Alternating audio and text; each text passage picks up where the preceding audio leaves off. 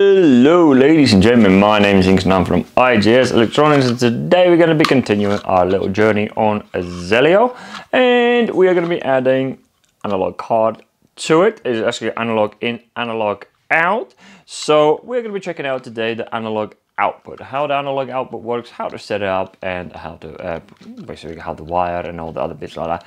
And if you've been watching my previous videos or other videos before and things like that, so you know me, that I like, when I jump on a controller, I like to go through and through to understand what's part of it, what comes with it, and things like that. Obviously, I don't cover everything.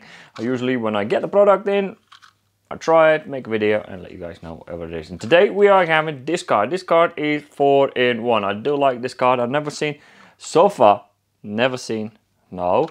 haven't seen anybody putting a analog input with well, particularly with the I'm talking about particular smart relay families, that analog input can be milliamps, millivolts, milliamps, volts, and also PT100 temperature probe. We're gonna be checking out the temperature probe in the next video, but yeah, so this card has got that, but when it comes down to outputs, it can only output 0 to 10 volts. It does not do milliamps, so there is some form of compromise. So yeah, that's what we're gonna do today. We're gonna be adding this card into our setup, and obviously we have changed the PLC that can accommodate these additions, because there's some Zelios can't, some Zelios can. You just look at the side and you should be able to see if there's a plug for it.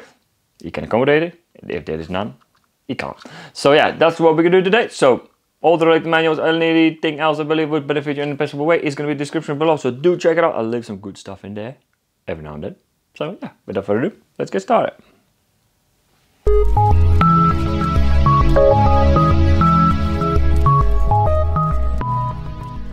Here we are. So first thing, let's plug this thing on. So you should have, if I can move it, you should have a plug like that, and usually you can go online and have a look at what's part of it. What controls can and cannot have add-ons. So this one particularly has. So what I'm going to do, I'm just going to plug that on, and it sort of clips in. So, and then doesn't, for whatever reason, these Schneider thingies, here we go, that's better now. Here we go. Now we are fully clipped in, and that light is really messing up what we see on a controller itself. So right, so as it comes down to the output right in here, as you can see, one thing what I like about this card as well, again unique from the other ones, it doesn't have to have external power. It actually feeds its power through the Zelio itself, so all good, no additional wires required. So it will be outputting. We have two channels. We got a QB and we also have a QC. Both of them will be, I'll show that in a minute in the software, how that works. So what are we going to do here? We are going to, let me just unwire this guy in here. What we're going to do, we're going to try to control the drive with this analog output. So that's what pretty much, I do apologize. I should have prepped myself for that. So we are going to, come on, stop being so annoying. So we're going to put a 0 in the 0 right in here. If you are trying to follow me as well, do so. It's cool. So, and the plus, we're going to be using the channel for QB. So let's do the QB. Oh, so make sure you plug it in properly.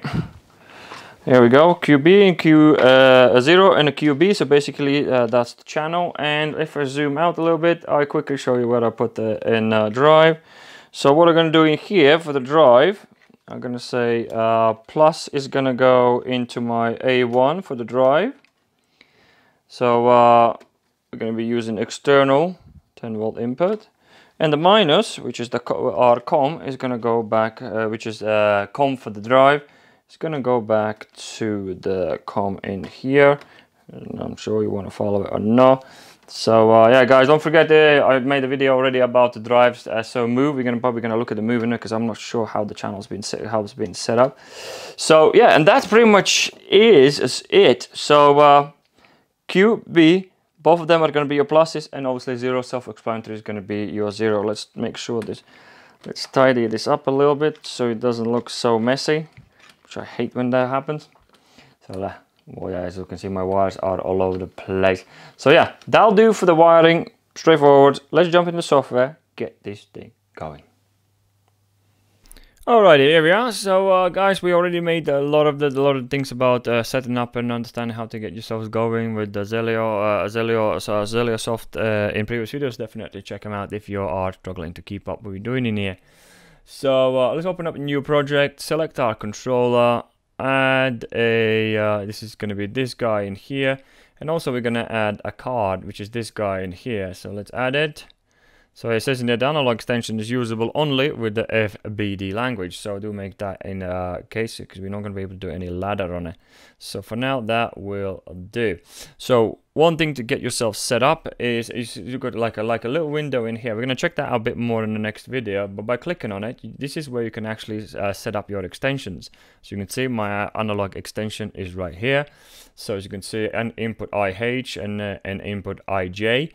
We're going to check that out in the next video as well, and there is also you can do the ramp acceleration decelerations for your QB and QC. So this is where you can check things out. Also, actually, we just did that. Also, we need to quickly create our small program. So do bear with me. So where is it? We're going to do it's just basically the start of the drive. We are just going to do input 1 in here. Another input in here. Let's join these guys up. There goes one there. That we set reset for our output. Then we need an output. So we're gonna put the output in here just to start up the drive. No, we are on Q2. And so let's join that up. So here we go. That will start our drive and keep the drive going until we click the stop or the reset. So from there on, we need to go into output. So an output for the analog outputs, you can see that that's XT analog output extension 10-bit. So do make sure that is the case, because I'll quickly show you in a minute a little bit help guide you have from Schneider by clicking some question marks on it. So yeah, we're going to select that one, and we're going to pick which output channel we're going to use. It's QB or a QC. We're gonna go for, where did we go? We went for QB, so that's it. And so by double clicking on it, it opens up in a different window. It's sort of, you can put some comments into it and things like that. And also, if you want to read up on it, by clicking question mark, Schneider has made a beautiful, fantastic, beautiful, whatever you want to call it, a help guide in here. As you can see down there, the 10-bit integer output functions is accessible from the out window, and where it is, the varies between 0 to 10 volts, and a 10 volts being a 1023. So it sort of gives you the range. 0 to 1023 will be the full scalable range. So that's what we are going to be working on. So alright, so this is very much in this. You can read up a lot of it. We're going to be working a bit more in the future with some of the stuff as well. So I haven't done that. So what we're going to do, we basically, so for us to really, just for the demonstration purposes, we can use a basic numeric function in here, and we're going to join on to that one. So this will appear now inside the controller. Oh, you can get it inside, literally inside the controller, as an editable numeric number, which will output to our output card as well. So so basically by going in here, keeps opening a different window. So in this pretty much uses if I put 1023, it will be outputting 20 volts. As you can see, there's the ranges. Obviously there's different types of numbers. You get different type of things this thing can be used. Well, for us, we're just going to be using that as a numeric constant. So I haven't done that. So wait a second. Before we, so what we're doing here, we're going to load that in to PC to module. Yes, please. Put that in stop mode, run mode after that. Thank you. So yes, save it. And yes, stick on this time. So we're quickly going to jump into So Move. So I need to change a couple of things. Guys, we made the last video about So Move, the drive, because I just need to check quickly. Come on, load in. So quickly need to go online. So yes, so do that. So quickly go online. I need to change the minimum frequency. You don't have to do that. There you go. So start up. So yes, just keep doing it. Yeah, and we need to check as well a couple of parameters in a minute to make sure that our analog input is being set up correctly on our drive, because drive is the one going to be receiving our 10 volts from the card. So we're going to change this here. Come on, load in. You should be in by now. There we go, finally we got there. Let's change that to 0, so make sure that's the case. So you will update that now inside the drive, because you've done that in here. If we go into parameters, where was it? Was it in settings?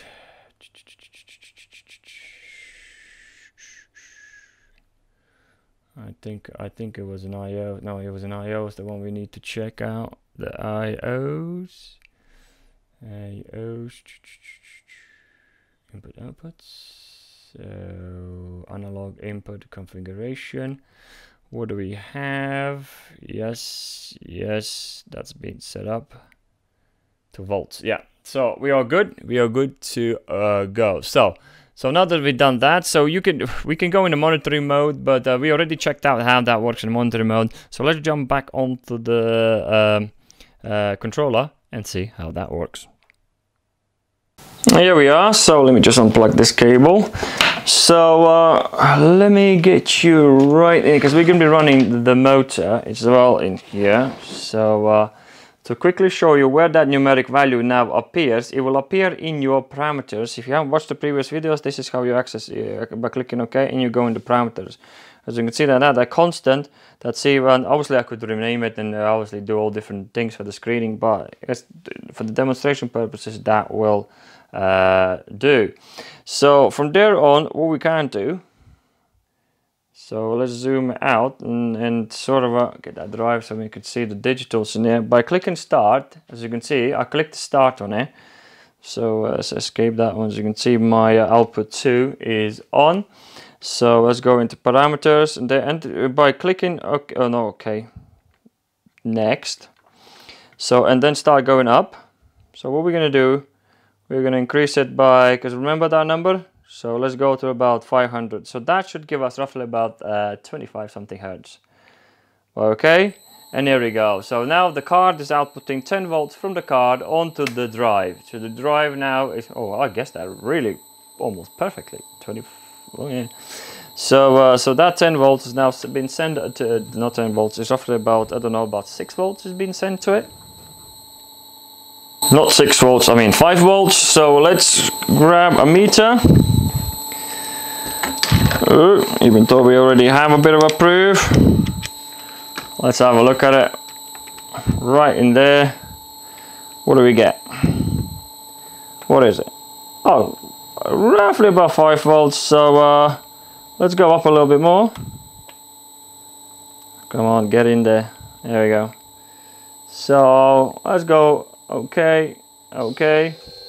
So there we go, that's 8.7 volts. That comes out to 43.7 hertz. And obviously you can keep going up if you wish to. And that, ladies and gentlemen, how the analog card would work. Very straightforward, very easy to set up. Let's shut you off. So, and yeah, that's how it pretty much works. And now quickly, let's jump back to software and show you as well that you can actually do that in the software, to change the numbers in the software as well. Now we are in a monitoring mode. So by clicking, as you can see, the last number we saved it from the controller was 890. So let's start up the drive, just literally by clicking on the thingy right here. There you go, the drive is on. Double clicking on a numeric constant window, just double click on that, will open this window, and yeah, and you can just, let's put in 1023. And that should be a 50 hertz, as you can see in the window. That is exactly a 50 hertz. So, and I don't like when he opens everything in a separate window. And let's zero it. And I should completely stop the drive. And we are going to click that one monitor to turn it off the controller as well. And that, ladies and gentlemen, will do for a analog output. In the next video, we're going to be checking out the temperature, how the temperature works, how to get it set up and wire it. So yeah, definitely tune in if you are obviously interested. So yeah, ladies and gentlemen, thank you very much for watching. Hope you enjoyed it and it's helping you out and you're well on your way. It's setting up some cool systems. So yeah, if you liked the video, don't forget to smash that like. If you're new to the channel, don't forget to subscribe. Obviously, if you do like what we're doing here. Other than that, thank you very much for watching and I'll see you in the next video.